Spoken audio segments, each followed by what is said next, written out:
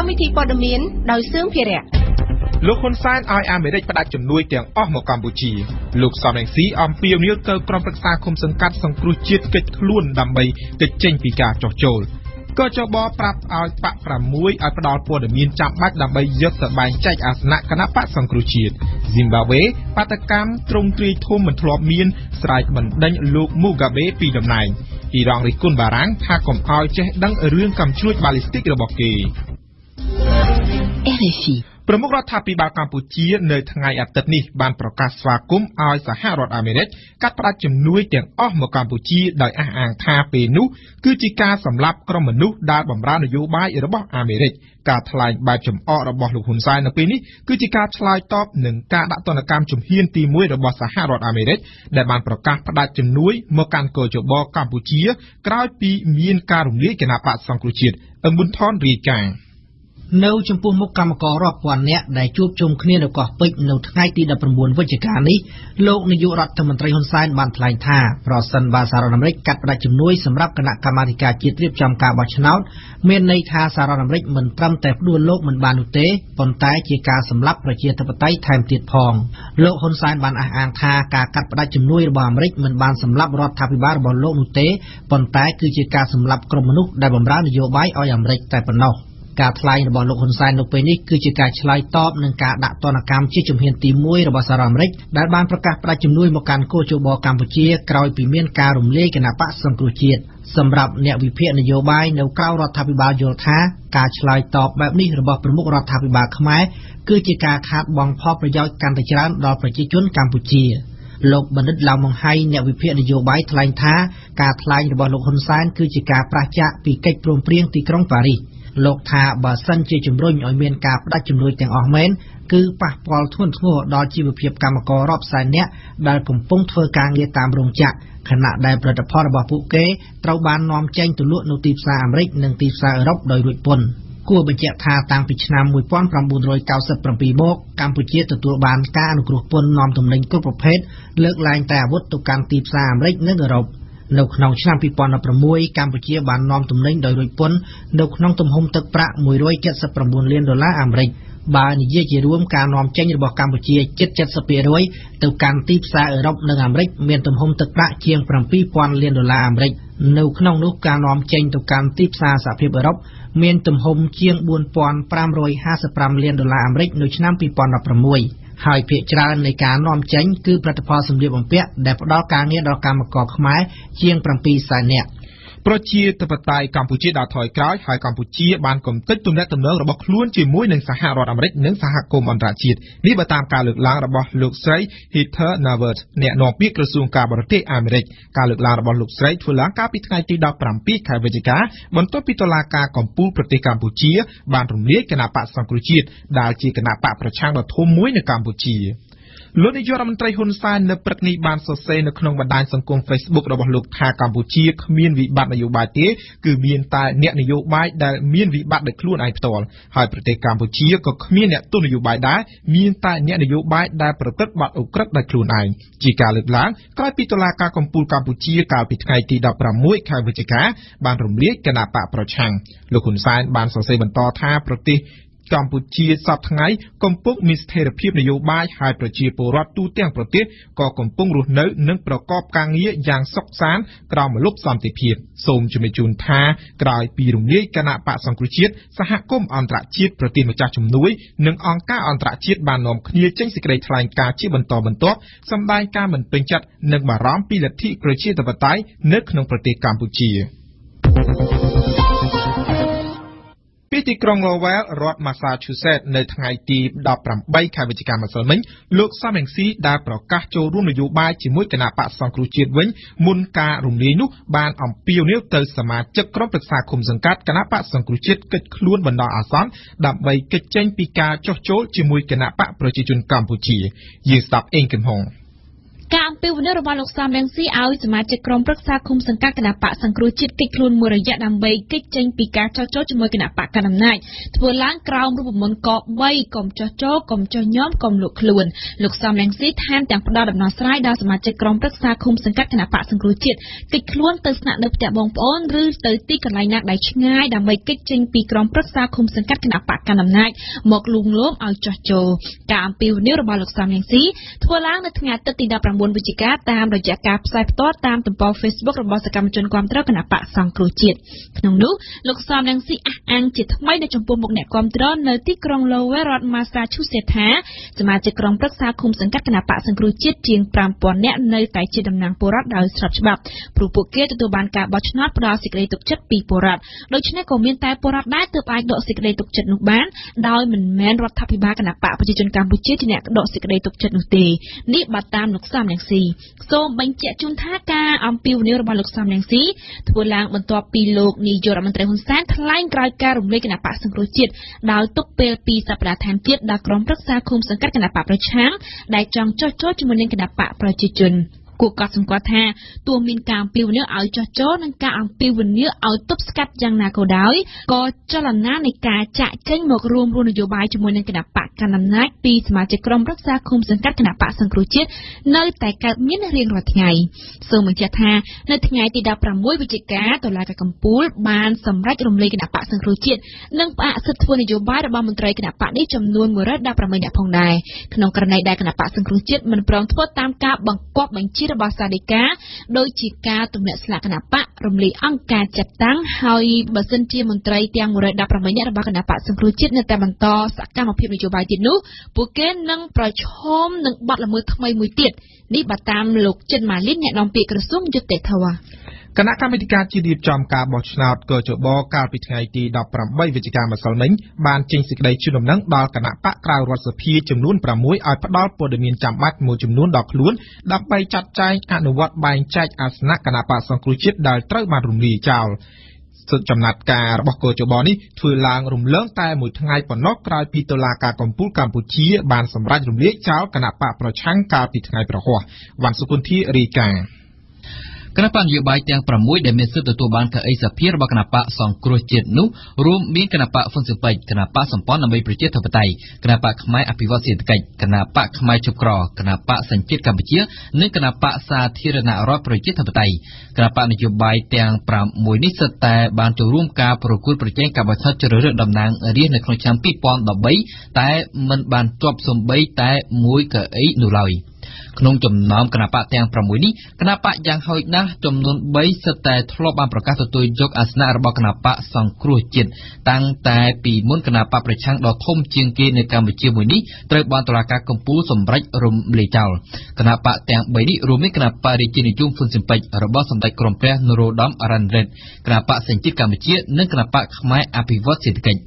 ទោះបីជាយ៉ាងណាក៏ដោយក៏មានគណៈបកនយោបាយយ៉ាងហោចណាស់ចំនួន2ដែរគឺគណៈបកខ្មែរជប់ក្រនិងគណៈបកសម្ព័ន្ធដើម្បីប្រជាធិបតេយ្យដែលធ្លាប់ប្រកាសមិនទទួលយកអាសនៈរបស់គណៈបកសង្គ្រោះជាតិ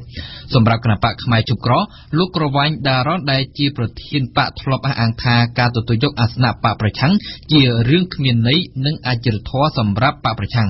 ចំណែកគណៈបកសម្ព័ន្ធដើម្បីប្រជាធិបតេយ្យវិញលោកខំវាសនាដែលជាប្រមុខធ្លាប់បានគូបញ្ជាក់ឲ្យដឹងពីហេតុផលថាដោយសារតែលោកមិនឲ្យតម្លៃទៅលើអាសនៈទាំងនោះលោកខំវាសនាបានលើកឡើងថាពលរដ្ឋអ្នកបោះឆ្នោតទាំងនោះគ្មានតម្លៃបន្តិចណាសោះដែលស័ក្តិសមនឹងលោកធ្វើតំណាងឲ្យពួកគាត់ដោយឡែកគណៈបកសាធារណរដ្ឋប្រជាធិបតេយ្យវិញហាក់មិនទាន់ច្បាស់លាស់នៅឡើយចំពោះការទទួលយកឬក៏មិនទទួលយកអាសនៈគណៈបកប្រឆាំងលោកចាន់យេតប្រធានស្ដីទីគណៈបកនេះបានបញ្ជាក់ប្រាប់វិទ្យុបារាំងអន្តរជាតិ RFI នៅថ្ងៃអាទិត្យនេះថាគណៈបកត្រូវការប្រជុំពិភាក្សាជាមួយគណៈកម្មាធិការនយោបាយសិនមុននឹងសម្រេចបែបណានោះបើតាមលោកចាន់យេតការសម្រេចយ៉ាងណារបស់គណៈបកនឹងប្រកាសឲ្យដឹងនៅអំឡុងសប្តាហ៍ក្រោយនេះសូមបញ្ជាក់ថាការបែងចែកអាសនៈគណៈបកសង្គ្រោះជាតិដែលទើបត្រូវបានរំលាយចោលនេះគឺអនុវត្តទៅតាមច្បាប់ស្តីពីការបោះឆ្នោតជ្រើសរើសតំណាងរាស្ត្រដែលត្រូវបានរដ្ឋសភាខ្មែរមានតែតំណាងរាស្ត្រគណៈបកប្រជាជនកម្ពុជាធ្វើវិសោធនកម្មមុនការរំលាយគណៈបកសង្គ្រោះជាតិបន្តិច បើតាមច្បាប់ថ្មីនេះគឺគណៈកម្មាធិការជាតិរៀបចំការបោះឆ្នោតត្រូវធ្វើការបែងចែកអាសនៈដែលនៅទំនេរក្នុងរយៈពេលយ៉ាងយូរ7ថ្ងៃទៅឲ្យគណៈបកនានាដែលចូលរួមក្នុងការបោះឆ្នោតដោយមិនគិតបញ្ចូលគណៈបកនយោបាយដែលបោះបង់ចោលអាសនៈឬដែលត្រូវលុបឈ្មោះចេញពីបញ្ជីគណៈបកនយោបាយឬដែលត្រូវរំលាយចោលឬគណៈបកនយោបាយដែលមានអាសនៈក្នុងរដ្ឋសភាដែលដឹកនាំដោយរាជរដ្ឋាភិបាលគណៈបកប្រជាធិបតេយ្យមូលដ្ឋានសម្ដែងការសោកស្ដាយចំពោះការរំលាយគណៈបកសង្គ្រោះជាតិនិងការហាមសមាជិកជាន់ខ្ពស់គណៈបកនេះ118នាក់មិនឲ្យធ្វើនយោបាយរយៈពេល5ឆ្នាំនេះបើតាមសេចក្តីថ្លែងការណ៍របស់គណៈបកប្រជាធិបតេយ្យមូលដ្ឋានគណៈបកប្រជាធិបតេយ្យមូលដ្ឋានទទួលស្គាល់ការចូលរួមចំណាយរបស់គណៈបកសង្គ្រោះជាតិនិងអ្នកនយោបាយ118នាក់ក្នុងដំណើរកសាងសង្គមប្រជាធិបតេយ្យនៅកម្ពុជាការរំលាយគណៈបកសង្គ្រោះជាតិពិតជាប៉ះពាល់ដល់គោលការណ៍ប្រជាធិបតេយ្យសេរីពហុបកគណៈបកប្រជាធិបតេយ្យមូលដ្ឋានលើកទឹកចិត្តឲ្យសមាជិកនិងអ្នកនយោបាយគណៈបកសង្គ្រោះជាតិចំនួនថ្មីកសាងកម្លាំងនយោបាយឡើងវិញដើម្បីចូលរួមកសាងសង្គមប្រជាធិបតេយ្យសេរីពហុបកនៅកម្ពុជាតំណាងអัยការអមសាលាដំបងរាជធានីភ្នំពេញនៅថ្ងៃសៅរ៍ម្សិលមិញបានសម្រេចចោទប្រកាន់ជាផ្លូវការទៅលើអតីតបុគ្គលិកវិទ្យុអាស៊ីសេរីពីររូបគឺលោកអ៊ុនឈិននិងលោកយាងសុជាមេតាគឺជាបទចោទលួចបញ្ចេញព័ត៌មានឲ្យទៅបរទេសដែលអាចត្រូវប្រឈមមុខជាប់ទោសពី7ឆ្នាំទៅ15ឆ្នាំសូមជម្រាបជូនថាក្រោយពីការសាកសួរនៅតុលាការកាលពីយប់មិញរហូតដល់ម៉ោងជាង7ចៅក្រមស៊ើបសួរបានសម្រេចបញ្ជូនអ្នកទាំងពីរទៅឃុំខ្លួនជាបណ្ដោះអាសន្ននៅក្នុងពន្ធនាគារព្រៃសរដើម្បីរងចាំការសាកសួរបន្ថែមទៀតបើតាមមេធាវីការពីក្តីការចោទប្រកាន់មកលើកូនក្តីលោកពីបទលួចបញ្ចេញព័ត៌មានឲ្យទៅបរទេសគឺមានភាពអយុត្តិធម៌ព្រោះកូនក្តីរបស់លោកមិនបានប្រព្រឹត្តដោយការចោទប្រកាន់នោះទេមេធាវីបញ្ជាក់ថានៅតែមានសង្ឃឹមនៅឡើយចំពោះរឿងក្តីខាងលើនេះសម្រាប់ទាមទារឲ្យលោកមូហ្គាបេប្រធានាធិបតីស៊ីមបាវេតាំងពីឆ្នាំ1980ចុះចេញពីតំណែងមានកាន់តែខ្លាំងឡើងនៅថ្ងៃសៅរ៍ម្សិលមិញជាសម្រាប់ពលរដ្ឋបាតកោរាប់សិបពាន់នាក់បាននាំគ្នាចុះថ្នល់ដង្ហែក្បួនអមដោយកងកម្លាំងយោធាសម្ដៅវិមានប្រធានាធិបតីជាការប្រមូលផ្ដុំដ៏ច្រើនសន្ធឹកសន្ធាប់និងសឹងពុំធ្លាប់មានពីមុនមកទេយើងស្ដាប់អ៊ីងសុកមិញបន្ទាប់ពីស្ថិតក្នុងស្ថានភាពស្រពិចស្រពិលអស់ជិតពេញមួយសប្តាហ៍ការប្រមូលផ្ដុំធ្វើបាតកម្មមួយបានរៀបចំឡើងនៅកណ្ដាលទីក្រុងហារ៉េរ៉េដើម្បីទាមទារឲ្យប្រធានាធិបតីចំណាស់93ឆ្នាំកាន់អំណាចតាំងតែពី37ឆ្នាំលោកមូហ្គាបេចុះចេញពីតំណែងបាតកម្មបានចាប់ផ្ដើមតាំងតែពីព្រលឹមដោយសន្តិវិធីដល់ពេលរសៀលទើបក្រុមទាហានប្រដាប់ដោយអាវុធធុនធ្ងន់ផងបានមកបញ្ឈប់និងឃុំគ្រងវងបាតកោដែលកំពុងតែធ្វើដំណើរឆ្ពោះទៅកាន់វិមានប្រធានាធិបតីឲ្យបន្តធ្វើសកម្មភាពតវ៉ាដោយស្ងប់ស្ងាត់តែអង្គុយត្រៀបត្រានៅមុខវិមាននោះប្រមាណជា200ម៉ែត្រនេះគឺជាការរៀបចំរបស់ក្រុមអតីតយុទ្ធជនដែលមានតួនាទីដ៏សំខាន់ក្នុងនយោបាយស៊ីមបាវេនិងសង្គមស៊ីវិលដែលចោះជាតំណាងចរន្តប្រឆាំងលោកមូហ្គាបេដ៏សំខាន់មួយដែរដូច្នេះវត្តមានរបស់យោធានៅថ្ងៃនេះមិនមែនជាការបង្ក្រាបបាតកោឡើយយោធាដែលបានគ្រប់គ្រងប្រទេសមួយសប្តាហ៍កន្លងមកនេះចង់បង្ហាញជាផ្លូវការថាពលរដ្ឋស៊ីមបាវេគាំទ្រសកម្មភាពយោធារបស់ពួកគេកន្លងមកកម្មវត្ថុដ៏ធំនៃការប្រមូលផ្ដុំគ្នានេះបានបង្ហាញយ៉ាងច្បាស់ថាគ្មានថ្ងៃដែលពលរដ្ឋស៊ីមបាវេបកក្រោយទេពួកគេចង់សម្រេចជោគវាសនាអនាគតដោយខ្លួនឯងនិងចង់ឃើញលោកមូហ្គាបេចាក់ចេញពីតំណែងសូមបញ្ជាក់ថាការពីយប់ថ្ងៃអង្គារឆ្លងចូលថ្ងៃពុធយោធាស៊ីមបាវេបានចេញធ្វើអន្តរាគមន៍ក្នុងទម្រង់ដូចជារដ្ឋប្រហារដើម្បីការពារអនុប្រធានាធិបតីដែលលោកមូហ្គាបេបានដកចេញពីតំណែងកាលពីសប្តាហ៍មុនហើយចាប់លោកប្រធានាធិបតីឃុំឃាំងនៅក្នុងគេហដ្ឋាននៅថ្ងៃសុក្រទី17វិច្ឆិកាលោកមូហ្គាបេបានបង្ហាញខ្លួនជាសាធារណៈក្នុងពិធីប្រគល់សញ្ញាបត្រដល់និស្សិតនៅមហាវិទ្យាល័យហារ៉េរ៉េតែមិនធ្វើសន្ទរកថាអ្វីទេនិងដោយអង្គុយងោកដូចជាទម្លាប់ពេលនេះការចរចាមិនទៅមុខមែនលោកមូហ្គាបេនៅតែតោងអំណាចជាប់ក៏ប៉ុន្តែខាងយោធាបានប្រឡយថាមានភាពប្រសើរច្រើនដោយបានបោះសម្អាតក្រុមជំនិតរបស់ប្រធានាធិបតីហើយក៏មានអ្នកចាប់ដោះដៃពីលោកមូហ្គាបេជាបណ្ដាដែរលោកសាទអាល់ហារីរីដែលលាលែងពីតំណែងជានាយករដ្ឋមន្ត្រីលីបង់នៅក្នុងខែវិច្ឆិកានេះខណៈពេលលោកនៅក្នុងប្រទេសអារ៉ាប៊ីសាអូឌីតបាននិយាយនៅថ្ងៃសៅរ៍ម្សិលមិញថាលោកនឹងបញ្ជាក់ឲ្យច្បាស់ពីជំហររបស់លោកនៅពេលលោកមកដល់ក្រុងប៊ីរុតនាសប្តាហ៍ក្រោយលោកហារីរីបានចុះចេញពីតំណែងកាលពីថ្ងៃទី4ខែវិច្ឆិកាជុំវិញវិបត្តិនយោបាយរវាងអារ៉ាប៊ីសាអូឌីតនិងអ៊ីរ៉ង់ ក្នុងពេលមិនដល់ពីថ្ងៃផងអ៊ីរ៉ង់បានធ្វើការប្រកាសរិះគន់រដ្ឋាភិបាលបារាំងដល់ទៅ2ដងទាក់ទិននឹងគោលជំហររបស់បារាំងនៅក្នុងចំនួននៅដើមបូព៌ាលោកប្រធានាធិបតីបារាំងដែលបានតាំងខ្លួនចង់ធ្វើជាអាញាកណ្ដាលដោះស្រាយវិវាទរវាងអារ៉ាប៊ីសាអូឌីតនិងអ៊ីរ៉ង់នោះបាននិយាយកាលពីថ្ងៃសុក្រកន្លងទៅថាអ៊ីរ៉ង់គួរពិចារណាឲ្យបានច្បាស់ឡើងវិញអំពីកម្មវិធីអាវុធបាល់លីស្ទិករបស់ខ្លួនក៏ប៉ុន្តែសម្ដីនេះត្រូវបានថ្នាក់ដឹកនាំអ៊ីរ៉ង់ច្រានចោលហើយរិះគន់បារាំងថាមិនត្រូវមកចេះលូកដៃរឿងរបស់គេនោះទេយើងស្ដាប់មុំពិសីអ៊ីរ៉ង់មិនចាំបាច់សុំការអនុញ្ញាតពីប្រទេសណាទាំងអស់ដើម្បីអភិវឌ្ឍកម្មវិធីអាវុធបាល់លីស្ទិករបស់ខ្លួនវាគឺជាសិទ្ធិពេញទីរបស់អ៊ីរ៉ង់នេះគឺជាសម្ដីរបស់លោកអាលីអាក់បាវ៉ាលេយ៉ាទីទីប្រឹក្សាផ្ទាល់របស់លោកអាលីខាមេនីប្រមុខដឹកនាំកម្ពុជារបស់អ៊ីរ៉ង់លោកទីប្រឹក្សានិងជាអតីតរដ្ឋមន្ត្រីការបរទេសអ៊ីរ៉ង់រូបនេះបានបន្តថាតើលោកម៉ាក្រុងជានរណាបានជាហ៊ានមកនិយាយដាស់តឿនអ៊ីរ៉ង់បែបនេះបើសិនជាបារាំងចង់ទទួលផលល្អពីសម្ព័ន្ធភាពជាមួយអ៊ីរ៉ង់នោះបារាំងគួរតែជៀសវាងកុំចេះដឹងកិច្ចការផ្ទៃក្នុងរបស់អ៊ីរ៉ង់ឲ្យសោះសម្ដីទាំងប៉ុន្មានម៉ាត់នេះគឺអ៊ីរ៉ង់បានឆ្លើយតបទៅកាន់សម្ដីរបស់លោកអេម៉ានូអែលម៉ាក្រុងប្រធានាធិបតីបារាំងដែលបាននិយាយកាលពីថ្ងៃសុក្រទី17វិច្ឆិកាថាអ៊ីរ៉ង់គួរតែគិតគូរពិចារណាលើកម្មវិធីកាំជ្រួចបាល់លីស្ទិករបស់ខ្លួនឡើងវិញព្រោះវាហាក់កំពុងតែរីកសាយភាយគ្មានការគ្រប់គ្រងហើយគំរាមដល់ប្រទេសផ្សេងទៀតក្នុងតំបន់ដោយឡែកកាលពីថ្ងៃសុក្រដែរថ្នាក់ដឹកនាំអ៊ីរ៉ង់បានរិះគន់រដ្ឋាភិបាលបារាំងដែរបន្ទាប់ពីបានលើលោករដ្ឋមន្ត្រីក្រសួងការបរទេសបារាំងបាននិយាយរិះគន់ថាអ៊ីរ៉ង់កំពុងប្រើនយោបាយច្បាមនិងប្រើឥទ្ធិពលចូលជ្រៀតតាមប្រទេសផ្សេងៗក្នុងតំបន់សម្ដីនេះគឺលោករដ្ឋមន្ត្រីក្រសួងការបរទេសបារាំងនិយាយចេញពីរាជធានីរីយ៉ាតក្រោយបានជួបថ្នាក់ដឹកនាំអារ៉ាប៊ីសាអូឌីតអ៊ីរ៉ង់បានឆ្លើយភ្លាមថាបារាំងចង់ធ្វើជាអាញាកណ្ដាលដោះស្រាយបញ្ហាទាំងដែលខ្លួនលំអៀងទៅរកខាងអារ៉ាប៊ីសាអូឌីតលោកវេឡាយ៉ាទីទីប្រឹក្សារបស់ប្រមុខដឹកនាំកម្ពុជាអ៊ីរ៉ង់បានលើកឡើងថាលោកម៉ាក្រុងគួរណាតែប្រកាន់ជំហរនយោបាយពាក់កណ្ដាលឯករាជ្យដោយលោកសាដឺហ្គោលដោយមិនត្រូវនៅក្រោមឃ្លាអាមេរិកទាំងស្រុងនោះទេសូមបញ្ជាក់ថាសំណុំរឿងជាច្រើននៅដើមបូព៌ាគឺជាការប្រឈមមុខរវាងអ៊ីរ៉ង់និងអារ៉ាប៊ីសាអូឌីតដូចជាបញ្ហាស៊ីរីយេម៉ែនកាតានិងចុងក្រោយគេគឺលីបង់រដ្ឋាភិបាលបារាំងទើបតែបានហក់ចូលខ្លួនចង់ធ្វើជាអាញាកណ្ដាលនាំអ៊ីរ៉ង់មកចរចាបំណងមួយទៀតរបស់បារាំងគឺចង់បើកផ្លូវចរចាជាមួយអ៊ីរ៉ង់ស្ដីពីកាំជ្រួចបាល់លីស្ទិកដោយសារតែបញ្ហានេះហើយដែលសហរដ្ឋអាមេរិកអារ៉ាប៊ីសាអូឌីតនិងអ៊ីស្រាអែលបានចោទអ៊ីរ៉ង់ថាមិនគោរពកិច្ចព្រមព្រៀងកម្មវិធីនុយក្លេអ៊ែរតែអ៊ីរ៉ង់នៅតែអះអាងជានិច្ចថាកម្មវិធីអាវុធបាល់លីស្ទិកពុំមានចែងនៅក្នុងកិច្ចព្រមព្រៀងទេហើយវាគឺជាសិទ្ធិស្របច្បាប់របស់អ៊ីរ៉ង់ដែលត្រូវផលិតអាវុធការពារខ្លួនប៉ាឡេស្ទីននឹងផ្អាកទំនាក់ទំនងរបស់ពួកគេជាមួយសហរដ្ឋអាមេរិកប្រសិនបើជាអាមេរិកបិទការិយាល័យអង្គការ Palestine Liberation Organization នៅទីក្រុង Washington នេះបើតាមមន្ត្រីជាន់ខ្ពស់ប៉ាឡេស្ទីនមួយរូបដែលបានព្រមានកាលពីថ្ងៃសៅរ៍ម្សិលមិញការផ្លាស់ប្ដូរដ៏គួរឲ្យភ្ញាក់ផ្អើលរបស់អាមេរិកនិងការប្រតិកម្មតបវិញរបស់ប៉ាឡេស្ទីនបានកើតឡើងនៅពេលដែលប្រធានាធិបតីអាមេរិកលោក Donald Trump បានព្យាយាមស្វែងរកការចរចាលើកិច្ចព្រមព្រៀងសន្តិភាពរវាងអ៊ីស្រាអែលនិងប៉ាឡេស្ទីនក្រុមសកម្មជន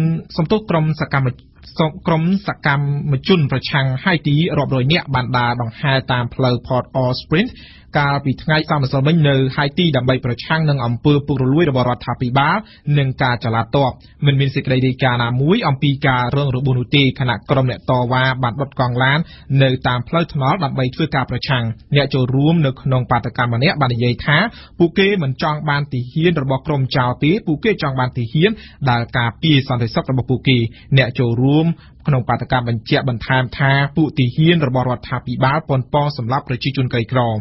យើងបញ្ចប់ព័ត៌មានអន្តរជាតិដោយនិយាយអំពីគ្រោះអគ្គិភ័យនៅក្នុងប្រទេសចិនមនុស្សប្រមាណ19នាក់បានស្លាប់និង8នាក់រងរបួសនៅក្នុងហេតុការណ៍គ្រោះអគ្គិភ័យឆេះផ្ទះក្នុងប្រទេសចិននេះបើតាមការចុះផ្សាយរបស់ទីភ្នាក់ងារព័ត៌មានរដ្ឋចិនទីភ្នាក់ងារព័ត៌មានស៊ីនហួរបានដកស្រង់ការបញ្ជាក់ពីអាជ្ញាធរមូលដ្ឋានថាអគ្គិភ័យបានផ្ទុះឡើងនៅក្នុងសង្កាត់ដាស៊ីងភាគខាងត្បូងទីក្រុងប៉េកាំងអាជ្ញាធរមូលដ្ឋានមិនបានបញ្ជាក់ថាករណីអគ្គិភ័យនេះកើតឡើងដោយសារមូលហេតុអ្វីនោះទេ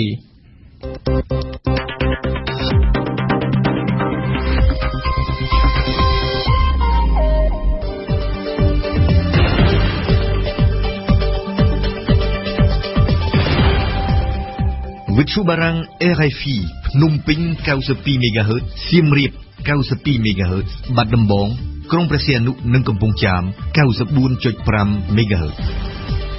លោកនៅនេះកំពុងស្ដាប់កម្មវិធីព័ត៌មានរបស់វិទ្យុបារាំងអន្តរជាតិ RFI ជាបន្តទៅទៀតលោកនៅនេះបានស្ដាប់ដំបូងគឺជានីតិបច្ចុប្បន្នភាពពិភពលោកក្នុងសប្តាហ៍នេះដែលជាការរៀបចំជូនដោយស៊ុងសុភារីបន្ទាប់មកគឺជានីតិព្រឹត្តិការណ៍កម្ពុជាប្រចាំថ្ងៃរបស់អេងកំហុងស្ដីអំពីអ្នកវិភាគសម្លឹងឃើញថាជប៉ុនអាចមានទឹកមាត់ប្រៃមកលើរដ្ឋាភិបាលកម្ពុជាក្នុងស្ថានភាពនយោបាយបច្ចុប្បន្ននឹងចុងបញ្ចប់នៃកម្មវិធីព័ត៌មានរបស់យើងលោកអ្នកនេះនឹងបានស្ដាប់នីតិប្រវត្តិសាស្ត្រពិភពលោកដែលសេឌីណាលើកឡើងអំពីការធ្លាក់ដុនដាបរបស់ក្រិចនិងការលេចមុខមាត់មហាអំណាចថ្មីរបស់ Alexander the Great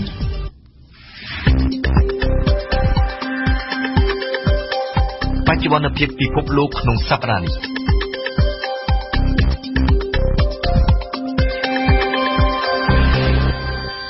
តើនៅទូទាំងពិភពលោកក្នុងសប្តាហ៍នេះមានព្រឹត្តិការណ៍សំខាន់ៗអ្វីខ្លះបានកើតឡើងសូមអញ្ជើញលោកអ្នកនាងស្ដាប់ការអធិប្បាយរបស់ស៊ុងសុភារីដូចតទៅកាលពីដើមសប្តាហ៍នេះមានការរញ្ជួយដីដ៏សាហាវបំផុតមួយក្នុងកម្រិត 7.3 រិចទ័របានវាយប្រហារនៅភាគឦសានប្រទេសអ៊ីរ៉ាក់និងនៅក្នុងតំបន់ព្រំដែនអ៊ីរ៉ង់និងទូគីយោងតាមតុល្យការចុងក្រោយការរញ្ជួយដីនេះបានបណ្ដាលឲ្យមនុស្សស្លាប់ជាង200នាក់និងរងរបួសជាង1700នាក់ខាងអ៊ីរ៉ង់ចំណែកខាងអ៊ីរ៉ាក់វិញមនុស្សស្លាប់មានចំនួន6នាក់ RFI ការបញ្ចេញឧស្ម័នកាបូនិកបំពុលបរិស្ថានបានស្ទុះឡើងជាថ្មីនិងឡើងខ្ពស់ដល់កម្រិតកំពូលមិនធ្លាប់មាននេះគឺជាដំណឹងដ៏អាក្រក់សម្រាប់ភពផែនដីនិងសម្រាប់សហគមន៍អន្តរជាតិដែលបានជួបជុំចរចាគ្នានៅក្នុងអង្គសន្និសីទអន្តរជាតិនាទីក្រុងប៊នប្រទេសអាល្លឺម៉ង់សូមស្ដាប់សេចក្តីរាយការណ៍របស់អ៊ីនសុកមិញឡើងវិញបន្ទាប់ពីស្ថិតនៅថេរអស់រយៈពេល3ឆ្នាំជាប់គ្នាពេលនេះបរិមាណឧស្ម័នកាបូនិកបំពុលបរិស្ថានបញ្ចេញដោយរោងចក្រឧស្សាហកម្មនិងចំហឧស្សាហកម្មធ្យូងថ្មបានស្ទុះឡើងវិញជាថ្មីក្នុងកម្រិតប្រមាណជា 2% បើប្រៀបធៀបទៅនឹងឆ្នាំ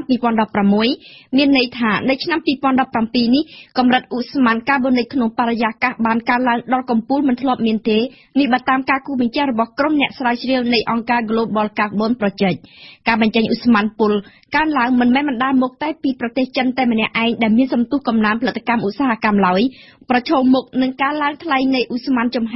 ឧស្សាហកម្មធ្យូងថ្មនៅអាមេរិកបានកើនជាលើកទី1គិតក្នុងរយៈពេល5ឆ្នាំចុងក្រោយនេះឯចំណែកសហភាពអឺរ៉ុបវិញក៏មានសកម្មភាពមិនសូវល្អដូចឆ្នាំមុនក្នុងការកាត់បន្ថយការបញ្ចេញឧស្ម័នកាបូនិកជាសរុបនិងជាថ្មីម្ដងទៀតមនុស្សជាតិកំពុងតែដើរថយក្រោយរបាយការណ៍នៃការសិក្សា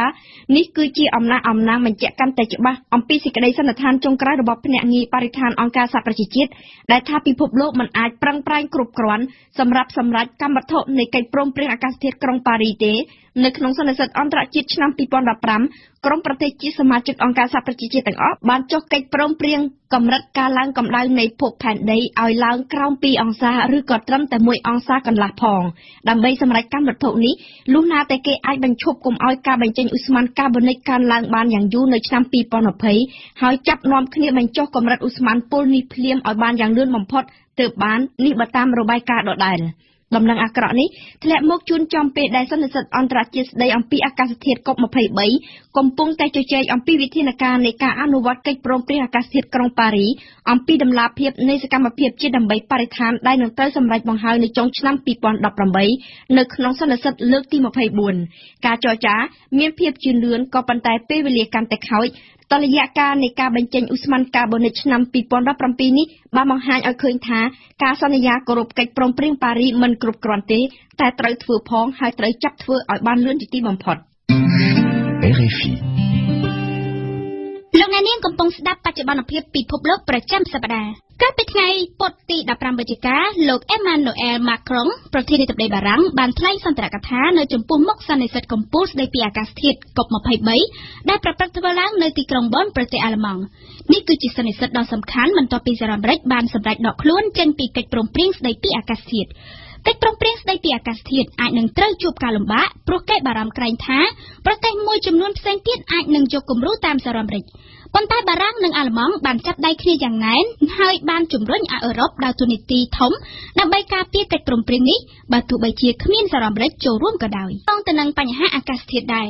យោងតាមតួលេខរបស់ការិយាល័យស្ថិតិចិនបានបង្ហាញថាសន្ទុះសេដ្ឋកិច្ចរបស់ចិនបានធ្លាក់ចុះនៅក្នុងខែតុលាកន្លងទៅបើប្រៀបធៀបទៅនឹងតួលេខកាលពីខែកញ្ញា កា ធ្លាក់ចុះនេះមិនមែនតកតងទៅនៅក្នុងវិស័យផលិតផលឧស្សាហកម្មនោះទេសូម្បីតែការប្រើប្រាស់ក្នុងស្រុកក៏បានធ្លាក់ចុះផងដែរ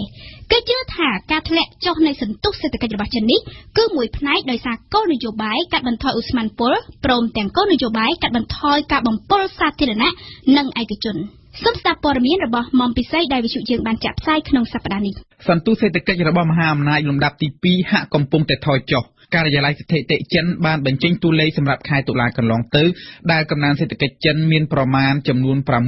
6.2% បើប្រៀបធៀបទៅខែកញ្ញាគឺមាន 6.6%អាចមានមូលហេតុច្រើនដែលពន្យល់ពីការថយចុះនេះអ្នកវិភាគនៅការិយាល័យ The Capital Economic បានលើកឡើងថាវិស័យអចលនទ្រព្យនៅចិនបានថយចុះខ្លាំងដោយសារនៅតាមទីក្រុងធំៗគេបានរឹតបន្តឹងការសាងសង់បន្ថែមពីនេះការនាំចេញរបស់ចិនក៏បានថយចុះដោយសារតែការបញ្ជាទិញបានធ្លាក់ចុះផងដែរតួលេខរបស់ការិយាល័យស្ថិតិចិនក៏បានបង្ហាញអំពីការថយចុះនៅតម្រូវការប្រើប្រាស់ក្នុងស្រុករបស់ចិនមួយវិញទៀតសកម្មភាពផលិតរបស់ចិនក៏ត្រូវបានជួបការរាំងស្ទះដោយសារតែគោលនយោបាយថ្មីរបស់រដ្ឋាភិបាលចិនក្នុងការកាត់បន្ថយការបញ្ចេញឧស្ម័នពុលជាក់ស្ដែងរដ្ឋាភិបាលចិនបានដាក់កំហិតឲ្យរោងចក្រសហគ្រាសធំៗឲ្យកាត់បន្ថយការផលិតដែលលើសចំនួនត្រូវការក្នុងរយៈពេលរដូវខែរងាដើម្បីកាត់បន្ថយការប្រើប្រាស់ថាមពលនិងឧស្ម័នកាបូនិកដែលត្រូវបញ្ចេញចោលកម្មវត្ថុការពារបរិស្ថានគឺជាអាទិភាពថ្មីរបស់រដ្ឋាភិបាលចិនក្រៅពីហេតុផលបរិស្ថាននៅមានហេតុផលមួយទៀតគឺការកាត់បន្ថយនៅបំណុលសាធារណៈនិងឯកជនលោកលីវអៃហួរអ្នកនាំពាក្យការិយាល័យស្ថិតិចិនទទួលស្គាល់ថាវិស័យហិរញ្ញវត្ថុចិនស្ថិតនៅក្នុងស្ថានភាពមួយដែលពុំមានតុល្យភាពលោកបន្ថែមថាលោកប្រធានាធិបតីចិនបានកំណត់គោលដៅថ្មីសម្រាប់ចិនដែលឈប់ឲ្យចិនគិតតែពីផលិតដើម្បីនាំចេញទៀតហើយតែចិននឹងត្រូវផ្ដល់អាទិភាពដល់គុណភាពជាចម្បងគុណភាពមានន័យថាត្រូវផ្ដល់តម្លៃដល់កត្តាបរិស្ថានធម្មជាតិត្រូវការស្រាវជ្រាវបង្កើតថ្មីក្នុងវិស័យបច្ចេកវិទ្យានិងជាពិសេសគឺត្រូវសម្អាតនៅបំណុលដែលអាចជាគ្រោះថ្នាក់ដល់ប្រព័ន្ធហិរញ្ញវត្ថុចិនទៅថ្ងៃខាងមុខជាការពិតសន្ទុះសេដ្ឋកិច្ចចិនបានថយចុះនាពេលនេះមិនមែនមានន័យថាវាជាចំណុចអវិជ្ជមាននោះទេសេដ្ឋកិច្ចចិនកំពុងតែដើរដល់ចំណុចមួយដែលត្រូវការធ្វើកំណែទម្រង់ក្នុងឆ្នាំ2016កន្លងទៅចិនមានបំណុលសរុបទាំងសាធារណៈទាំងឯកជនស្មើនឹង 235% នៃផលិតផលដុលក្នុងស្រុកបំណុលនេះអាចឡើងរហូតដល់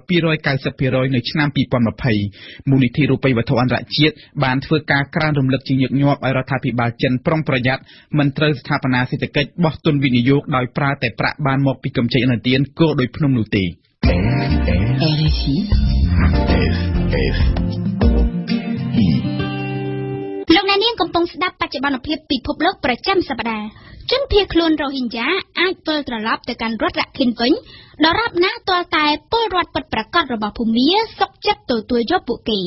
នេះគឺជាការលើកឡើងរបស់ប្រមុខដឹកនាំកងទ័ពភូមាកាលពីថ្ងៃប្រហ័សដែលមើលទៅហាក់ដូចជាផ្ទុយពីការសន្យារបស់រដ្ឋាភិបាលរបស់លោកស្រីអ៊ុងសានស៊ូជីដែលចង់ចាប់ផ្ដើមទទួលយកជនភៀសខ្លួនរ៉ូហីញយ៉ាពីបង់ក្លាដេសនៅក្នុងពេលឆាប់ៗសូមស្ដាប់ព័ត៌មានរបស់សេកឌីណាដែលវិទ្យុយើងបានចាក់ផ្សាយក្នុងសប្តាហ៍នេះបើយោងតាមតួលេខផ្ដល់ដោយអង្គការសហប្រជាជាតិនៅក្នុងពេលបច្ចុប្បន្ននេះមានជនភៀសខ្លួនរ៉ូហីញយ៉ាប្រមាណជា 60,000 នាក់ដែលកំពុងតែរស់នៅក្នុងជំរំជនភៀសខ្លួននៅក្នុងប្រទេសបង់ក្លាដេសហើយជនជាតិរ៉ូហីញយ៉ាអស់ទាំងនេះបានរត់គេចចេញពីការធ្វើទុកបុកម្នេញរបស់កងទ័ពភូមាតាមរយៈប្រតិបត្តិការយោធានៅក្នុងរដ្ឋរ៉ាខិនដែលបានធ្វើតាំងពីចុងខែសីហាកន្លងទៅអង្គការសហប្រជាជាតិក៏ដូចជាអង្គការសិទ្ធិមនុស្សអន្តរជាតិជាច្រើនផ្សេងទៀតក៏ធ្លាប់បានលើកឡើងផងដែរថាទង្វើឃោរឃៅរបស់កងទ័ពភូមាទៅលើជនជាតិរ៉ូហីញយ៉ាគឺអាចរាប់បញ្ចូលថាជាអំពើបោះសម្អាតជាតិសាសន៍និងអាចជាឧក្រិដ្ឋកម្មប្រឆាំងមនុស្សជាតិក៏ប៉ុន្តែប្រមុខដឹកនាំកងទ័ពភូមាគឺឧត្តមសេនីយ៍មីនអ៊ុងឡាំងតែងតែបានចេញមុខបដិសេធចំពោះការចាប់ប្រកាន់អស់ទាំងនេះនៅថ្ងៃប្រហ័សនេះទៀតលោកថែមទាំងបានបង្ហាប់ឲ្យដឹងថាការវិលត្រឡប់របស់ជនភៀសខ្លួនរ៉ូហីញយ៉ាពីបង់ក្លាដេសចូលទៅកាន់ស្រុកកំណើតនៅរដ្ឋរ៉ាខិននោះទំនងជានឹងមិនអាចកើតឡើងឆាប់ៗនេះទេដែលលោកបានលើកឡើងថាពួកគេអាចវិលត្រឡប់ទៅកាន់ប្រទេសភូមាវិញបានដរាបណាទាល់តែអ្នកស្រុករ៉ាខិនដែលលោកហៅថាជាពលរដ្ឋពិតប្រាកដរបស់ភូមាសុខចិត្តទទួលយកពួកគេជាមុនសិនការលើកឡើងរបស់ឧត្តមសេនីយ៍មីនអ៊ុងឡាំងត្រូវបានធ្វើឡើងតែមួយថ្ងៃប៉ុណ្ណោះក្រោយពីលោកបានជួបជាមួយនឹងរដ្ឋមន្ត្រីការបរទេសអាមេរិកដែលទៅបំពេញទស្សនកិច្ចនៅក្នុងប្រទេសភូមាកាលពីថ្ងៃពុធដោយនៅពេលនោះលោក Rex Tillerson បានស្នើសុំដោយទទូចឲ្យកងទ័ពភូមាគាំទ្រដល់កិច្ចខិតខំប្រឹងប្រែងក្នុងការអនុញ្ញាតឲ្យជនភៀសខ្លួនរ៉ូហីញយ៉ាអាចវិលត្រឡប់ចូលទៅកាន់ប្រទេសភូមាវិញ នៅពេលនោះលោករដ្ឋមន្ត្រីការបរទេសអាមេរិកក៏បានលើកឡើងផងដែរថារបាយការណ៍ដែលនិយាយអំពីអំពើឃោរឃៅរបស់កងទ័ពភូមាទៅលើជនជាតិរ៉ូហិញយ៉ាវាគឺជារបាយការណ៍ដែលគួរឲ្យគេអាចជឿទុកចិត្តបានឧត្តមសេនីយ៍មានអូឡាវិញបានលើកឡើងនៅថ្ងៃប្រហោះនេះថាជនជាតិរ៉ូហិញយ៉ាដែលរត់ភៀសខ្លួនចេញទៅក្រៅប្រទេសនោះគឺសុទ្ធសឹងតែជាភេរវជនដែលរត់គេចខ្លួនដោយនាំយកទៅជាមួយទាំងក្រុមគ្រួសារហើយថាភូមានឹងមិនអាចទទួលយកជនភៀសខ្លួនរ៉ូហិញយ៉ាទាំងអស់ទៅតាមការស្នើឡើងដោយរដ្ឋាភិបាលបង់ក្លាដេសនោះទេគួររំលឹកឡើងវិញថាក្រោយពីបានសន្យាថានឹងទទួលយកជនភៀសខ្លួនរ៉ូហិញយ៉ាត្រឡប់មកវិញរដ្ឋាភិបាលរបស់លោកស្រីអ៊ុងសានស៊ូជីកំពុងតែធ្វើការចរចាជាមួយនឹងរដ្ឋាភិបាលបង់ក្លាដេសជុំវិញរឿងនេះក៏ប៉ុន្តែការចរចានេះត្រូវរអាក់រអួលច្រើនដោយភាគីទាំងពីរខ្វែងគំនិតគ្នាទៅលើលក្ខខណ្ឌទាក់ទងទៅនឹងការកំណត់អត្តសញ្ញាណជនភៀសខ្លួននិងទៅលើចំនួនជនភៀសខ្លួនដែលភូមាត្រូវទទួលយកនៅនៃអង្គការ Freedom House ដែលជាអង្គការឃ្លាំមើលសិទ្ធិសេរីភាពទើបតែបានចេញរបាយការណ៍មួយស្ដីពីសិទ្ធិសេរីភាពនៅលើប្រព័ន្ធអ៊ីនធឺណិតយោងតាមរបាយការណ៍នោះមានរដ្ឋាភិបាលនៃប្រទេសកាន់តែច្រើនដែលបានប្រើប្រាស់បណ្ដាញសង្គមដើម្បីបំពុលនិងបន្លំមតិសាធារណៈបញ្ហានេះកំពុងធ្វើឲ្យប៉ះពាល់យ៉ាងខ្លាំងទៅលើគោលការណ៍គ្រឹះនៃលទ្ធិប្រជាធិបតេយ្យព្រោះអាជ្ញាធរតាមប្រទេសទាំងនោះបានជួលមនុស្សឲ្យបំផោងឲ្យប្រឌិតនិងចែកចាយព័ត៌មានមិនពិតឬសារនយោបាយបោកប្រាស់នានាដែលអាចជះឥទ្ធិពលដល់ការសម្រេចចិត្តរបស់ពួកគេកម្មវិធីនេះសហការឧបត្ថម្ភដោយ Sinvenue Link Cafe ដែលម៉ាស៊ីន Probat ដែលមានតែមួយគត់នៅកម្ពុជាទំនាក់ទំនងទូរស័ព្ទលេខ011 816 222និង011 816 222 Nika Fresh Cambodia ជាអ្នកឯកទេសទឹកស្អាតទំនាក់ទំនងទូរស័ព្ទលេខ010 744 944 Cooling Film មានសេវាបិទ sticker ទប់កាំរស្មី UV បាន 100% កាត់កម្ដៅបានចាប់ពី 66% ឡើងទៅនិងមាន sticker សុវត្ថិភាពការពារបែកកញ្ចក់សូមទាក់ទងតាមទូរស័ព្ទលេខ092 99 88 77 ឬ093 22 0023 សាកលវិទ្យាល័យឯកទេសនៃកម្ពុជា CUS សិក្សាដើម្បីបុគ្គលិកលក្ខណៈសម្បត្តិល្អប្រពៃសិក្សានៅ CUS កាហ្វេ Funon សញ្ញាមេដៃកាហ្វេធម្មជាតិសុទ្ធឈ្ងុយឆ្ងាញ់ផលិតដោយក្រុមយុវជន Juvenery ខ្មែរឱកាសឈ្នះរង្វាន់ដ៏ធំអស្ចារ្យពីក្រុមហ៊ុន ISI Steel រាល់ការជាវផលិតផល ISI Steel និង ISI Prime អស់ទឹកប្រាក់$500លោកអ្នកនឹងទទួលបានឆ្នោតសំណាងមួយសន្លឹកសម្រាប់ឱកាសឈ្នះរង្វាន់ជាច្រើនសន្ធឹកសន្ធាប់ពិសេសរង្វាន់ធំរថយន្ត Ford Ranger 2017មួយរង្វាន់កម្មវិធីនេះនឹងបញ្ចប់នៅថ្ងៃទី31ខែធ្នូលក្ខខណ្ឌផ្សេងៗត្រូវបានអនុវត្តព្រឹត្តិការណ៍កម្ពុជាប្រចាំថ្ងៃបន្ទាប់ពីគណៈបកសង្គ្រោះជាតិត្រូវបានរំលាយសហគមន៍អន្តរជាតិបានចាត់ទុកសាលដីការំលាយគណៈបកសង្គ្រោះជាតិជារឿងអយុត្តិធម៌ក្នុងនោះសហភាពអឺរ៉ុបអះអាងថាការគោរពសិទ្ធិមនុស្សជាលក្ខខណ្ឌដំបូងសម្រាប់កម្ពុជាដើម្បីបន្តទទួលបានអត្ថប្រយោជន៍ពីគម្រោងអ្វីគ្រប់យ៉ាងចំណែកសហរដ្ឋអាមេរិកបានផ្ដាច់ការគាំទ្រដល់កោជបនិងចាត់ទុកថាប្រសិនបើស្ថិតក្នុងផ្លូវនេះគឺការបោះឆ្នោតនៅឆ្នាំក្រោយនឹងមិនត្រឹមត្រូវស្របតាមច្បាប់មានសេរីនិងយុត្តិធម៌ឡើយប៉ុន្តែជាការកត់សម្គាល់ប្រទេសជប៉ុនដែលជាប្រទេសផ្ដល់ជំនួយមួយដ៏ធំមកកម្ពុជាដែរនោះបានបន្តរក្សាភាពស្ងៀមស្ងាត់មិនមាត់ក៏អ្វីទាំងអស់ដូច្នេះអ្នកវិភាគសង្គមនិងនយោបាយមើលឃើញថាជប៉ុនអាចមានទឹកមាត់ប្រៃមកលួចរដ្ឋាភិបាលកម្ពុជាក្នុងការសម្របសម្រួលបញ្ហានយោបាយនាពេលបច្ចុប្បន្ននេះយើងស្ដាប់អេងគឹមហុងខ្ញុំសង្កេតឃើញមកដល់ពេលនេះក្រៅពីអាមេរិកក្រៅពីសហគមន៍អឺរ៉ុបខ្ញុំឃើញដូចប្រទេសជប៉ុនមួយដូចនៅស្ងាត់ស្ងៀមនៅឡើយណាហើយតែខ្ញុំរំពឹងថាបើសិនជាស្ថានភាពវានឹងមានភាពយ៉ាប់យ៉ឺនជាងនេះតិចអាចប្រទេសជប៉ុននឹងចូលមកធ្វើការសម្របសម្រួលនៅក្នុងរឿងនឹងក្នុងពេលណាមួយដែលខ្ញុំគិតថាមិនយូរប្រហែលពីឥឡូវទៅប៉ុន្តែវាអាស្រ័យទៅលើថាតើរដ្ឋាភិបាលនឹងចង់ទឹកប្រទេសខ្មែរចុះភ្នំឬក៏ឡើងភ្នំទៅប៉ុណ្ណឹងទេបាទតែខ្ញុំជឿថានឹងអាចមានអន្តរាគមន៍ពីប្រទេសណាដូចជាប្រទេសជប៉ុនអីចឹងបាទយោបល់របស់លោកមាននេះអ្នកវិភាគបញ្ហាសង្គមនិងនយោបាយយ៉ាងដូចនេះនាំឲ្យមានការឯកភាពពីលោកសាមអ៊ីនអ្នកនាំពាក្យគណៈបកប្រជាធិបតេយ្យមូលដ្ឋានជាទូទៅជប៉ុនគាត់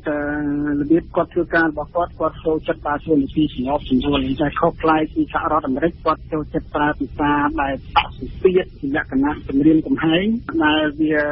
មិនទៅ ជាសំស្របទៅនឹងរបៀបធ្វើការរបស់ពួកមេដឹកនាំនៅតំបន់អាស៊ីអាគ្នេយ៍នេះអញ្ចឹងយើងឃើញថារបៀបធ្វើការរបស់ជប៉ុនផ្សេងពីសហរដ្ឋអាមេរិកហើយជប៉ុនធ្លាប់ដើរតួនាទីជួយសម្របសម្រួលបញ្ហាវិបត្តិស្រុកខ្មែរកន្លងមកដែរខ្ញុំនៅសង្ឃឹមច្រើនដែរពីតួនាទីរបស់ជប៉ុនក្នុងការដើរតួនាទីសម្របសម្រួលប៉ុន្តែរឿងដែលសំខាន់គឺរឿងថ្នាក់ដឹកនាំនយោបាយស្រុកខ្មែរយើងគឺថាតើគាត់គិតផលប្រយោជន៍ប្រទេសជាតិបានសម្រាប់ណាគាត់គិតផលប្រយោជន៍នៃមរតកវែងឆ្ងាយរបស់ភាពជាអ្នកដឹកនាំនយោបាយរបស់គាត់សម្រាប់ណាជាងផលប្រយោជន៍ក្រុមផលប្រយោជន៍តាក់ពួកនិងផលប្រយោជន៍ផ្ទាល់ខ្លួនរីឯលោកអ៊ូវីរៈជាអ្នកវិភាគនិងជាប្រធានអង្គការវេទិកាអនាគតកម្ពុជាមើលឃើញហួសពីជប៉ុនគឺអូស្ត្រាលីក៏មានទឹកមាត់ប្រៃដែរប៉ុន្តែប្រសិទ្ធភាពគឺជប៉ុនខ្លាំងជាងមានប្រទេសពីរទៀតដែលអាចមានឥទ្ធិពលខ្ពស់ដល់ការចូលរួមជាមួយនឹងសហគមន៍អឺរ៉ុបហើយនិងសហរដ្ឋអាមេរិកគឺប្រទេសទី2គឺប្រទេសអូស្ត្រាលីដែលថាមានមន្ត្រីមានទំនាក់ទំនងផលប្រយោជន៍មួយចំនួនជាមួយនឹងប្រទេសអូស្ត្រាលីគឺធ្វើដំណើរទៅអូស្ត្រាលីច្រើនហើយនឹងប្រទេសទី1គឺប្រទេសជប៉ុនដែលថាប្រទេសជប៉ុនក៏ជាប្រទេសមួយសំខាន់សម្រាប់ប្រទេសកម្ពុជាផងដែរសម្រាប់សេដ្ឋកិច្ចខ្មែរគឺជប៉ុនសម្រាប់ផលប្រយោជន៍ប្រទេសជាតិគឺជប៉ុនប៉ុន្តែសម្រាប់មន្ត្រីគឺអូស្ត្រាលី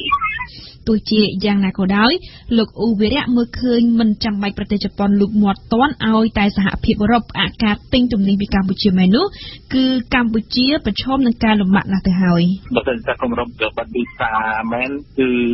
ធំណាស់គឺនឹងប៉ះពាល់ទៅបីមិនក្រោយគឺគ្រប់គ្រាន់ទៅតែសហរដ្ឋអាមេរិកបាត់វីសាហើយនឹងដាក់បញ្ជីខ្មៅមន្ត្រី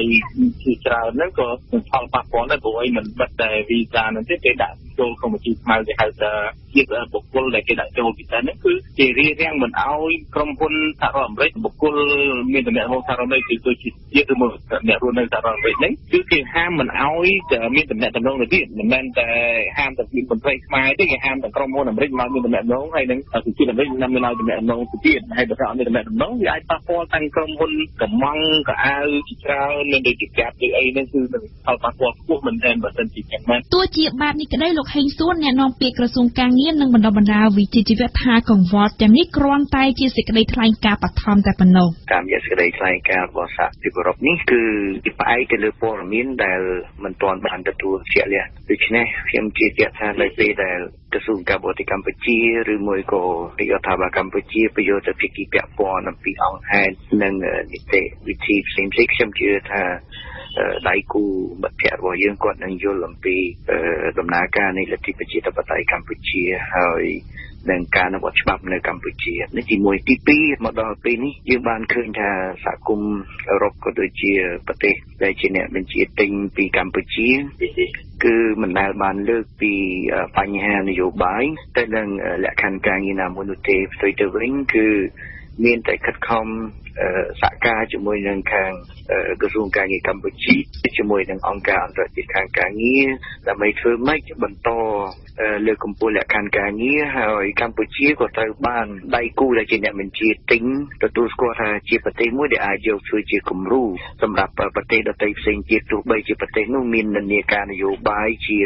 ប្រទេសដែលមានសេដ្ឋកិច្ចទីផ្សារសេរីដឹកនាំដោយគណៈបក1គណៈបក2ឬក៏រាជានិយមអីក៏ដោយគឺថាគេចង់ឲ្យគំរូតាមប្រទេសកម្ពុជាទោះជាអ្នកនាំពាក្យក្រសួងការងារបានបង្ហាញជំនឿបែបនេះក៏ដោយតែសាស្ត្រាចារ្យផ្នែកសេដ្ឋកិច្ចលោកតេងដលុចបានបង្ហាញពីផលប៉ះពាល់បើសិនជាអឺរ៉ុបបិទទីផ្សារនាំចូលទំនិញមែននោះប៉ះពាល់មួយគឺតម្លៃផលិតកម្មរបស់យើងយើងត្រូវអាចបង់ពន្ធយើងមិនមែនថានេះទេប៉ុន្តែគ្រាន់តែយើងបាត់នៅលក្ខណៈពិសេសហ្នឹងយើងត្រូវបង់ពន្ធតាមស្រុកស្តង់ដារអន្តរជាតិប្រភេទអញ្ចឹងធ្វើឲ្យទំនិញរបស់យើងនាំចេញទីផ្សារហ្នឹងវាថ្លៃបើមិនបើទំនិញដែលយើងផលិតហើយនាំចេញលក់ទីផ្សារថ្លៃហើយគុណភាពរបស់យើងមិនអាចប្រកបជែងបានន័យថាសហគ្រាសទាំងអស់ហ្នឹងយើងមិនអាចខ្សែទុននៅខ្លួនឯងតែម្ដងជាថ្មីទៀតលោកមាននេះរំលឹកឡើងវិញពីដំណោះស្រាយខ្មែរនិងខ្មែរដោយមិនត្រូវរំពឹងលើបរទេសសម្រាប់ទស្សនៈរបស់ខ្ញុំរដ្ឋាភិបាលគួរតែគិតពិចារណាអំពីការពឹងទៅលើខ្មែរគ្នាឯងពឹងលើខ្លួនឯងវិញល្អជាងបាទវិញប្រទេសជិតខាងកាលណាគេមិនពេញចិត្តយើងថ្ងៃណាមួយគេចេញទៅឥឡូវដូចជប៉ុនយើងគិតថាជប៉ុនក៏នៅក្នុងប្លុករបស់សហគមន៍អឺរ៉ុបហើយនិងអាមេរិកដែរអញ្ចឹងជប៉ុនក៏ត្រូវទទួលរងនៅសម្ពាធពីអាមេរិកដែរបើសិនជប៉ុននៅតែបន្តឡុកល្អឿនជាមួយរដ្ឋាភិបាលកម្ពុជាបើសិនណាជាគេត្រូវដាក់ទណ្ឌកម្មបាទហើយដូចចិនក៏អញ្ចឹងដែរយើងពឹងទៅលើចិនមែនប៉ុន្តែបើសិនជាវិបត្តិសេដ្ឋកិច្ចរបស់វិនិយោគទុនចិននៅមាននៅ ស្រុកខ្មែរយើងមានដោយសារតែគេហុំព័ទ្ធសេដ្ឋកិច្ចមួយចិនមិនរុស្ស៊ីដែលជាមួយខ្មែរមិនទឹកអីវ៉ាន់នៅស្រុកចិនណាវាទឹកយកទៅលក់ទៅអឺរ៉ុបអីដូចគ្នាតែបាទទៅអាមេរិកអីចឹងបាទអញ្ចឹងបើសិនជាប្រទេសទាំងអស់នោះគេមានការដាក់ទណ្ឌកម្មអីមកក្រុមវិនិយោគទុនចិនហ្នឹងគេមានបញ្ហាដែរគេមករកស៊ីស្រុកយើងគេសង្ឃឹមថាស្រុកយើងផ្ទះហ្នឹងវាគ្រួសារហ្នឹងប្រកាសជាមានគំនិតមានវិយាទល្អចេះនាំគេរកស៊ីអុកល្អណាប៉ុន្តែបើសិនជាគ្រួសារនឹងជួបគ្នាខ្ញុំគិតថាពេលខ្លះអាចចិនហ្នឹងអាចគេខ្វះការអត់ធ្មត់បាត់បង់ការអត់ធ្មត់របស់គេដែរបើសិនគេខាតបង់របស់គេច្រើនហើយយើងដឹងថាមហាអំណាចជាមួយសិទ្ធិរកចំណេញរៀងខ្លួនបាទលោកសុកអេសានអ្នកនាំពាក្យគណៈបកប្រជាជនកម្ពុជាកោតសរសើរចំពោះទឹកចិត្តរបស់ប្រទេសជប៉ុនខ្ញុំក៏សម្គាល់ឃើញថាក្នុងគណៈដែលបណ្ដាប្រទេសបានចំនួនតូចដែលគម្រាមកាត់បន្ថយជំនួយអំពីបញ្ហាបោះឆ្នោតនៅកម្ពុជានេះក៏មានប្រទេសមួយចំនួនធំដែរដែលលោកគ្រប់គ្រងឲ្យមានជួយឧបត្ថម្ភជាថវិកាសម្រាប់ជំរុញដំណើរការបោះឆ្នោតនាឆ្នាំ2018នេះឲ្យទទួលបាននូវជោគជ័យបាទហើយទន្ទឹមនឹងនេះយើងយល់ថាជប៉ុនក៏លោកមានសំហររឹងមាំត្រឹមត្រូវដែរគឺគាត់នៅតែមានការសន្យាផ្ដល់ជំនួយដល់ការកោជបដើម្បីដំណើរការបោះឆ្នោតនេះឲ្យប្រកបដោយប្រជាធិបតេយ្យសេរីនិងយុត្តិធម៌ត្រឹមត្រូវដែរបាទបន្តពីក្រោយលោកសុកអេសានលោកអ៊ូវីរៈគាំទ្រថាការផ្អាកជំនួយអាមេរិកលើការបោះឆ្នោតពិតជាមិនប៉ះពាល់ដល់ដំណើរការបោះឆ្នោតនៅកម្ពុជាទេនិយាយត្រូវតាមពិតជំនួយសហរដ្ឋអាមេរិកមកគោលជាបទទី2មិនមានផលប៉ះពាល់ទេអ្វីដែលខ្ញុំព្រួយបារម្ភនោះគឺវិស័យសេដ្ឋកិច្ចផ្សេងៗដែរគាត់គោលជាបទមិនមានផលប៉ះពាល់ទេប៉ុន្តែបើសិនជាការបោះឆ្នោតនឹងមិនមានការទទួលស្គាល់ពីអន្តរជាតិហើយនឹងជាពិសេសជាមួយនឹងភាពរដ្ឋខ្មែរយើងជាពិសេសអ្នកគ្រប់គ្រងរដ្ឋបាលខាងអានឹងវាអាចមានអត្ថប្រយោជន៍នយោបាយហើយវាអាចមានផលប៉ះពាល់សេដ្ឋកិច្ចផ្សេងច្រើនអានឹងដែលខ្ញុំព្រួយបារម្ភរឿងថាប្រការជំនួយតលនឹងមិនមានអីធំដុំទេទៅទូចតែបំផុតតែអានឹងគាត់ជាការបង្កាសប្រកាសរបស់ប្រទេសនេះគាត់និយាយការបង្កាសដើម្បីបង្ហាញពីប្រកាសបង្ហាញពីឆន្ទៈរបស់ខ្លួននិងគោលជំហររបស់ខ្លួននេះមិនមានធំដុំទាក់ទងនឹងការរំលែកគណៈបកសង្គ្រោះជាតិប្រទេសចិនតាមរយៈអ្នកនាំពាក្យរបស់ខ្លួនកាលពីថ្ងៃសុក្របានប្រកាសគាំទ្ររដ្ឋាភិបាលកម្ពុជាចិនថានេះគឺជាការស្វែងរកផ្លូវអភិវឌ្ឍរបស់កម្ពុជាតាមរយៈរដ្ឋាភិបាលលោកនាយករដ្ឋមន្ត្រីហ៊ុនសែនមុនការបោះឆ្នោតនៅឆ្នាំក្រោយលោកសាមអ៊ីនមានយោបល់យ៉ាងណាដែរប្រទេសចិនអាចជួយមួយផ្នែកខាងហិរញ្ញប្បទានដើម្បីទប់ទៅនឹងបញ្ហាកង្វះថវិការបស់រដ្ឋាភិបាលប៉ុន្តែប្រទេសចិនមិនអាចជួយក្នុងការទិញទំនិញសម្លៀកបំពាក់ពីប្រទេសកម្ពុជាទេពីព្រោះប្រទេសចិនក៏ជាប្រទេសដែលត្រូវនាំចេញទំនិញជាច្រើនមានទាំងរួមទាំងទំនិញសម្លៀកបំពាក់នេះផងដែរដូច្នេះហើយកម្ពុជាមិនអាចជំនួសទីផ្សារនាំចេញស្អាវនាំចេញសម្លៀកបំពាក់នេះគឺជំនួសទីផ្សារសហរដ្ឋអាមេរិកនិងទីផ្សារសហគមន៍អឺរ៉ុបដោយនាំទៅទីផ្សារចិនវិញបានទេដូច្នេះរឿងនេះគឺមិនអាចជំនួសបានទេប៉ុន្តែប្រទេសចិនគឺអាចនឹងជួយផ្ដល់ហិរញ្ញប្បទានផ្សេងៗដើម្បីជួយស្រោចស្រង់រដ្ឋាភិបាលក្នុងករណីដែលចំណូលចេញពីប្រាក់ពន្ធនឹងធ្លាក់ចុះនៅពេលដែលរោងចក្រចោលទៅបានព្រាមខ្ញុំគិតថាប្រទេសចិនមិនអាចដោះស្រាយរឿងទីផ្សារសម្លៀកបំពាក់មិនអាចដោះស្រាយរឿងប្រជាពលរដ្ឋជាពិសេសកម្មករដែលអត់ការងារធ្វើនេះបានទេហើយសម្ពាធនៃប្រជាពលរដ្ឋដែលអត់ការងារធ្វើនេះមានសម្ពាធយ៉ាងធំទៅដល់ផ្នែកសង្គមដែលរដ្ឋាភិបាលត្រូវប្រឈមនឹងបញ្ហានេះហើយប្រហែលជាប្រទេសចិនមិនអាចជួយរឿងនេះបានច្រើនទេចុះលោកតេងដលុចបាទអាហ្នឹងវាជាចរន្តនៃនយោបាយជាតិនិងនយោបាយអន្តរជាតិបើសិនបើយើងឆ្លើយតបដល់ប្រជាជនគោលនយោបាយដែលអន្តរជាតិគេទទួលយកបានអាហ្នឹងវាត្រូវតែមានការចរចារវាងកម្ពុជានិងអន្តរជាតិឡើងវិញអំពីស្ថានភាពនោះមួយវិញទៀតដើម្បីដោះស្រាយស្ថានភាពនេះកម្ពុជាត្រូវពង្រឹងខ្លួនឯងធ្វើកំណែទម្រង់បច្ចេកលក្ខធានាមានតម្លាភាពគណនេយ្យភាពពង្រឹងការប្រកួតសមត្ថភាពប្រកួតប្រជែងរបស់រដ្ឋបាទបើសិនបើយើងខ្វះការយើងទឹកដាក់ក្នុងការប្រកួតប្រជែងក្នុងការបង្កើនផលិតភាពរបស់រដ្ឋទេយើងនឹងប្រឈមហានិភ័យនៃគេហៅថាទំនិញដែលយើងផលិតវាតម្លៃខ្ពស់មិនអាចប្រកួតប្រជែងបានទាំងទៅក្រុមហ៊ុនទៅផ្សាយខ្លួនឯងបាទលោកហេងសួរជាទូទៅការធ្វើពាណិជ្ជកម្មការកែសម្រួលរចនាសម្ព័ន្ធសេដ្ឋកិច្ចវាផ្អែកទៅលើកលៈទេសៈនីមួយៗស្ដីទៅតែកម្ពុជាផ្អែកទៅលើវិញ្ញាណភ័ណ្ឌក៏ប៉ុន្តែកម្ពុជាក៏មានគោលនយោបាយសេដ្ឋកិច្ចរបស់ខ្លួនដែលអាចនឹងងាកចេញបដាពីវិស័យកាត់ដេរនេះហើយទន្ទឹមនឹងនេះបើសិនជាយើងពិនិត្យទៅលើតួលេខចុងក្រោយនៃការប្រើប្រាស់កម្លាំងពលកម្មនៅក្នុងសេដ្ឋកិច្ចរបស់យើងនេះឥឡូវនេះគឺវិស័យសេវាកម្មបានដើរតួលេខ1នៅក្នុងការស្រូបយកកម្លាំងពលកម្មនៅកម្ពុជាយើង ការកើនឡើងនៃវិស័យសេវាកម្មជាពិសេសខាងផ្នែកទេសចរនិងបដិសណ្ឋារកិច្ចផ្សេងទៀតក៏ដូចជាការកើនឡើងនៃទូនីតិវិស័យកសិកម្មកសិឧស្សាហកម្មនិងការកែច្នៃនៅផលិតផលកសិកម្មនេះគឺជាបន្តិចម្ដងគឺអាចធ្វើឲ្យកម្ពុជាយើងនឹងឈានទៅប្រទេសមួយដែលមានគេហៅថាប្រភពនៃចំណូលនេះច្រើនជាងហើយដូចខ្ញុំបានបញ្ជាក់ពីដើមទីគឺថាមកដល់ពេលនេះគឺយើងមិនទាន់បានទទួលនៅការសម្រេចចិត្តណាមួយពីអ្នកបញ្ជាទិញដែលធ្វើដៃគូពាណិជ្ជកម្មជាមួយកម្ពុជាសម្ដែងការក្តីបារម្ភអំពីការកាត់បន្ថយការបញ្ជាទិញនៅកម្ពុជានោះទេលោកសុកអេសានប្រឈមនឹងស្ថានភាពនយោបាយបែបនេះថាតើជំហររបស់រដ្ឋាភិបាលស្ថិតនៅក្នុងរូបភាពបែបណាដែរខ្ញុំយល់ថាគ្មានជំរឿនអ្វីក្រៅពីយើងបន្តនីតិវិធីផ្លូវច្បាប់របស់យើងចំពោះក្រុមជនដែលប្រព្រឹត្តល្មើសច្បាប់ដោយខ្លួនឯងហើយតែប៉ះពាល់ដល់សន្តិភាពវិធានភាពនយោបាយរបស់ប្រទេសជាតិក៏ដូចជាប៉ះពាល់ដល់ដំណើរការលទ្ធិប្រជាធិបតេយ្យនិងនីតិរដ្ឋនៅកម្ពុជាដែលជាស្ប័នដីនៃកិច្ចព្រមព្រៀងទីក្រុងប៉ារីសដែលតម្រូវឲ្យយើងដើរតាមគន្លងនៃលទ្ធិប្រជាធិបតេយ្យនិងនីតិរដ្ឋនឹងឯងបាទហើយវាជាចម្លែកចិត្តណាស់ដែលសហរដ្ឋអាមេរិកក្តីជាសហគមន៍អឺរ៉ុបក្តីដែលជាហត្ថលេខីនៃកិច្ចព្រមព្រៀងប៉ារីសនេះបែរទៅគម្រាមកំហែងឲ្យរដ្ឋាភិបាលកម្ពុជាបោះបង់ចោលនៅដំណើរការចាត់វិធានការផ្លូវច្បាប់ចំពោះជនប្រព្រឹត្តល្មើសច្បាប់ក៏ដូចជាគណៈបកប្រព្រឹត្តល្មើសច្បាប់នេះវាជាចម្លែកចិត្តមែនទែនបាទទីមេត្រីកម្មវិធីព័ត៌មានរយៈពេល1ម៉ោងរបស់វិទ្យុបារាំងអន្តរជាតិនៅរសៀលនេះបានឈានមកដល់ទីបញ្ចប់ហើយយើងខ្ញុំសូមថ្លែងអំណរគុណចំពោះការតាមដានស្ដាប់របស់អស់លោកអ្នកនាងតាំងពីដើមរហូតដល់ចប់ខ្ញុំសូមអរគុណស៊ីថាដែលបានជួយបញ្ជាផ្នែកបច្ចេកទេសនៅពេលនេះខ្ញុំបាទសឿងភិរៈព្រមទាំងសហការីទាំងអស់នៃវិទ្យុបារាំងសូមអរគុណសូមជម្រាបលា